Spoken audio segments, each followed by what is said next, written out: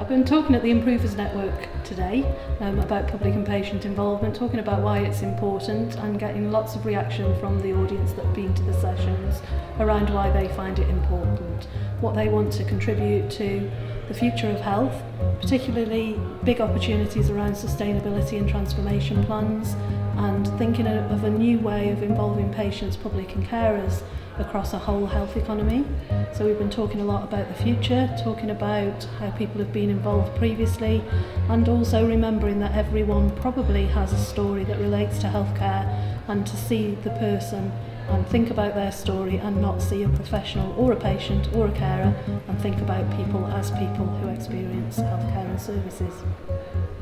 So at the Academic Health Science Network, we're thinking about how we can engage patients at that strategic level, and making sure that those people who come to those discussions at STP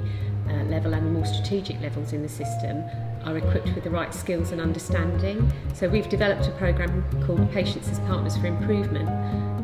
which will enable patients to develop those skills at a faster rate than they have been able to before, and work with us on our improvement work streams within the Academic Health Science Network, but also more widely across the health and social care